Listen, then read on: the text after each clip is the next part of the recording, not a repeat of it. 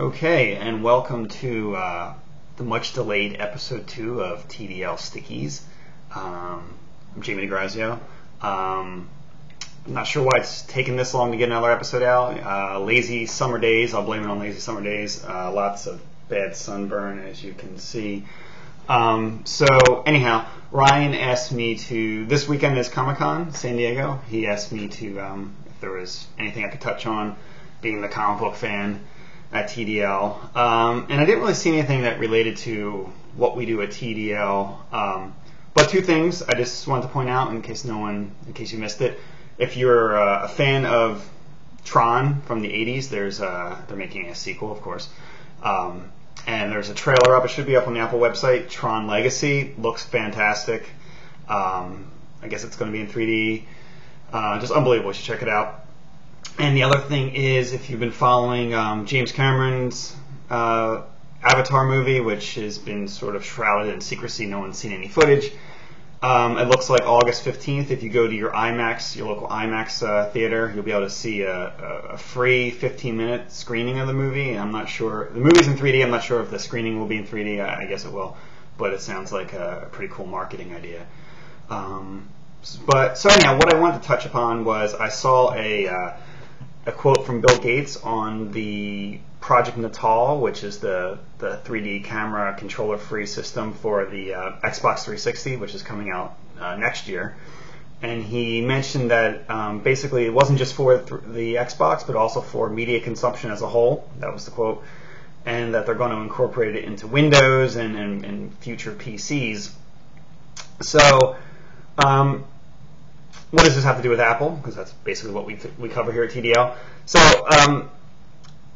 the Project Natal was the technology was basically purchased from a company called 3DV Systems for $35 million, which, if you look back now, or when we do look back, it seems like it's going to be a pretty small investment, $35 million. And I just started thinking if this was maybe a missed opportunity for Apple to purchase technology similar to this, considering they have this Apple TV project, Apple TV hobby, as they like to call it.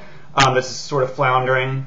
It would have been nice maybe to incorporate this 3D camera system into Apple TV, maybe relaunch the Apple TV yet again with, I'm thinking like an iPhone-like interface with an app store, with games, of course, now on your Apple TV. And considering that Apple already has the iSight built into all their desktops and notebooks, why not replace the iSight with this Project Natal type camera? It just seems like a very Apple idea, the whole concept of, Apple loves to get rid of buttons, get rid of controllers. The idea to be able to control your Apple TV just by waving your hands and gestures and with voice commands. If you look at the new iPod Shuffle, they got rid of all the buttons on that. It's voice controlled.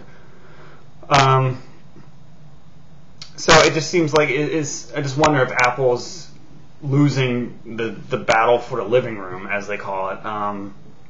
If you look, there's 50 million Wiis, and there's rumors that the Wii is getting a movie store coming out soon. There's 20-some million 360s, 20-some million PS3s, both have their own video and media stores. We don't know the numbers on Apple TV. Apple doesn't provide those. I'm guessing it's because they haven't sold too well, and it probably is a bit of an embarrassment. That's why they continue to call it a hobby. And we tend to pick on Apple TV here at TDL, and it's just not because we don't like it. It's just because it just is one of those few devices which Apple has released recently, which seems to be a bit of a failure, and seems to be like it could be doing so much more than it is. So that's it. Just wondering what's going on with Apple TV.